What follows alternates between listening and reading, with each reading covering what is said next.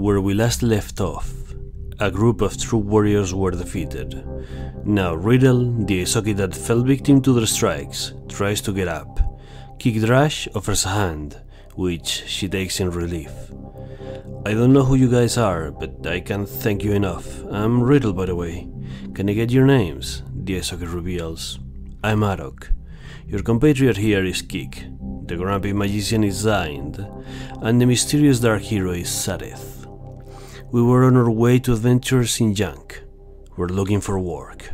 Riddle's eyes light up. Well, I happen to be the one in charge of adventures in junk. It's just around the corner. Wanna go there with me and talk about a potential job I might have for you guys? And so, our heroes follow Riddle into a small storefront, where a dimmed-out neon sign says Adventures in Junk. Riddle unlocks the door and invites everyone in, locking behind her once all of them are inside. The look of the office seems abandoned, as if no one has been here for a few days. Posters of junk scavenging decorate the walls, as well as shelves with some statues made of junk. There's also a small credit-powered dispenser of holotags that light up with programmable names on them. Are you thirsty? I got coffee, water and some cans of days, comments Riddle. Zain silently reaches for the water bottle. Sareth operates the coffee machine to get himself a full cup, and Arok and Kick make a toast with their cans of days. Okay, comments Riddle, observing the party making themselves at home so quickly. Once everyone's accommodated, she explains the deal. A few months back, this showbat named Trulu came with a bunch of his guys to benefit from extorting junk tourism agencies. Normally we deal with these people quickly, but he was different. Most of the other agencies are already under his deals, as he's aiming to become the crime kingpin of the town. She takes a deep breath and continues. He's chased away all my guys, I'm the only one left, but I'm not gonna let him get away with this. I worked too hard to be here. A pause is made as she takes one more look at our heroes. You seem to be new here. Well, nonetheless, you are most likely already on the true warrior's bad side, now that you have rescued me. So how about helping me one more time? It pays, rest assured. The party looks at each other, their eyes conveying what message. I mean, are you? And they all seem determined to do this. Arok is the first one to break the silence. We will help. What's the job? Riddle resumes explaining. A few days ago, this historian from Absalom Station came to my office, offering a generous sum of credits for an undiscovered piece of junk that, according to them, could change the galaxy. The problem is, well, they've gone missing. And our job is to find this android, correct? Asks Signed. Yes, if you do, there will be 500 credits at each of your names, Riddle reveals. Despite the fact that half 1,000 credits isn't exactly a fortune, if they are spent carefully, they could keep the party alive and under a roof for almost a year. Very well, what can you tell us about them? Kick inquires, pulling out a comm unit to take notes. Let's see. Riddle rubs her chin, recalling details. Medium height, skinny, they had like golden braids and golden circuits across their skin too. That's all I remember. With that information, Kick notes down and puts the comm unit back in his pocket. Very well, then I think we can try getting some clues before sundown. There's still a good handful of hours of daylight. Let's get to it, team. Sareth, are you with us? Arok says, incorporating himself. Sareth nods. Consider me part of the team for this one. I wanna get to the end of this. Arok nods, pleased. Before you go, have this, exclaims Riddle, tossing a junk-looking item to Kick, winking at him. Our operative is thankful no one can see him blushing below the fur. It's a breakaway Aegis. It's like a shield but a bit less sturdy. I wish I had it with me before, so I want you guys to have it. I hope you won't need it though. Kick nods, slightly flustered, as the party makes their way out. Once out, the four heroes agree to reconvene at sundown, in the very spot they are standing. The searching begins. Zain decides to ask around, hopefully the locals have anything to say. The D20 comes up 18, and Adin has a score of 5 in diplomacy, he scores an amazing 23. Arok decides to look for one of the other businesses that the true warriors have held hostage, getting some fear tactics in place to threaten the owners just to get information about the android. The D20 comes a whopping 19, which added to his intimidation of +5 becomes an outstanding 24. Kik takes a different route, hacking into the infosphere and hijacking local cameras to see if there's any visuals of the android. The D20 comes up as 7 this time, with his computer's mod being a +8. A total of 15 does not cut it, so Kik does not manage it to locate the android via camera. Sareth simply hits the street, looking for any single evidence that may give a hint about the android. Dice comes up another 7, which added to his perception of 6 is insufficient, so no luck. An hour has passed, and the team communicates their findings over the comm units. Apparently the android historian is named Barry 13, and that they have been to a local hotel called Ixomander's Throne. They also find out that Barry 13 has visited Othul, a weapons dealer, before disappearing. After a 12-minute break, they hit the streets again. With this new intel, Sareth decides to check on Ixomander's Throne, repeating his perception check. This time the die comes up at 3 for a total of 9 perception. Still nothing. Kik, on the other hand, attempts to hack O'Toole's cameras, rolling a solid 16, and with his +6 goes up to 24. Hail, just a post-editing note, 16 and 6 is not 24, is actually 22. Still hit the mark, but you know, it's I'm not the best at math. Anyways, I would like to tell you actually that if you're liking so far this game and this series of videos, please leave a like, and if you would like to, you can subscribe to see more of this in your feed soon enough. Thank you for your time, and we'll resume the story. Kik learns that Barry 13 has last seen headed towards the car yards.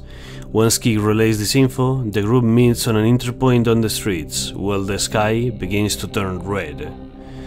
By the time they manage to reunite, Zain heals Arok with a spell, so they can continue their journey. Kik looks around, realizing something odd. Guys, where are all the people? Well, says an unfamiliar voice. Look who it is, the little bunch that Riddle has brought from outside to protect their shitty agency. As our party turns around, no less than 4 true warriors are approaching from the other end of the street. I'll give you a last chance, outsiders, says one of them. You can leave now, or you can suffer the consequences. Our heroes aren't too keen on listening to criminals, however, they may have a non-violent way of resolving this. Sareth steps forward. I have a better offer. You can... But before he can finish his proposal, the true warriors are already approaching with their weapons drawn. Combat sequence starts. Arok picks up the initiative, dashing forward against one of the 2 human true warriors, slashing with his longsword for 8 damage as his foe reels in pain. Next up, Sareth follows, with his dark solar weapon in hand, and in a quick strike, the other true warrior human suffers another 7 damage. Reactively, one of the Isoki foes opens fire against Arok, seeing him still wounded from the last encounter, and chips away 2 HP from him. Zain does not take kindly to that, opening a barrage of shots against the perpetrator. None hit, however. Kik jumps to take cover behind a parked hovercar, as he aims against the true warrior Arok was dealing with. From the very shadows, he strikes with a laser shot, and by having activated his trick attack, deals an additional d4 for a total of 6 damage. Leaving the ganger so beaten up, he is starting to turn around. The second Isoki true warrior aims for Zain, having left himself an easy target. He peeks out of the corner he's hiding from and shoots, but misses by a far reach. The slowest of the true warriors that's facing Sareth readies his tactical baton, but the Solarian steps back just in time.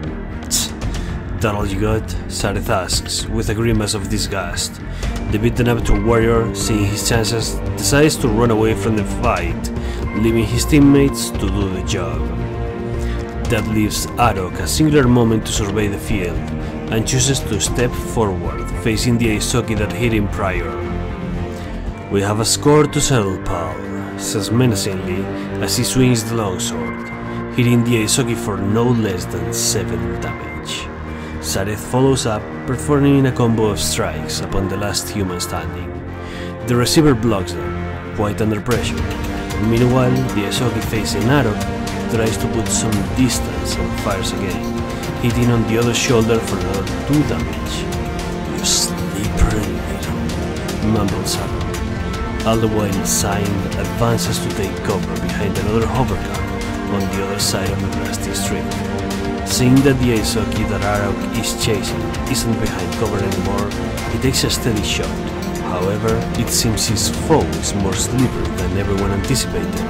Kick, still shrouded by the dim shadows of the hovercar, attempts one more shot from the dark against that dodgy Aisoki, one that normally wouldn't hit, but thanks to the fact this is a trick attack, the target is caught off guard and receives 7 damage. After that shot, the young ganger looks around, realizing this isn't a fight he's gonna win, so he runs away too. The Aisoki true warrior that's left opens fire twice against Arok, hitting none. Lastly, the human true warrior left looks for an opening in Sareth's combo and counterattacks with one of his own. His piled-up anger makes him attack twice, striking the first time for 7 damage and critically striking the second for 12, bringing Sareth to unconsciousness. Arok, whose victory was denied by a cowardly Aisoki, redirects his aggression at this human ganger, striking him 2 times, but his blind rage gets the best of him and misses both. Sareth lays on the ground, but Saint, coming up next, approaches him and uses his last spell to get him out of the gates of death for 4 HP healed. Kick knows what's at stake and takes another shot at the human foe, hitting him with a laser in the wrist for 7 damage, preventing him from reacting this turn. The remaining Aisoki takes aim against Saint, seeing that he's the healer and chips away 6 of his hit points. However, the last true warrior to go, the human, is too bloody to continue and runs away. Arok, annoyed at this, strides towards the last Aisoki and swings for 8 slashing. Sareth manages to get on his feet and Saint attempts to one-shot at the remaining foe, bringing him to the ground. Battle sequence over. "Shit, this fight was a mess," mutters Signed. "We should leave before the authorities arrive. Maybe bring a ganger with us for interrogation," Kick suggests. "We will, but Sareth," Arok says, turning to the elf, "you need medical assistance. Go get checked and we'll deal with this scum." Sareth doesn't complain, he just nods, as he agrees with the plan. Everyone leaves the streets for the night. Tomorrow things will clear up, if the interrogation goes well.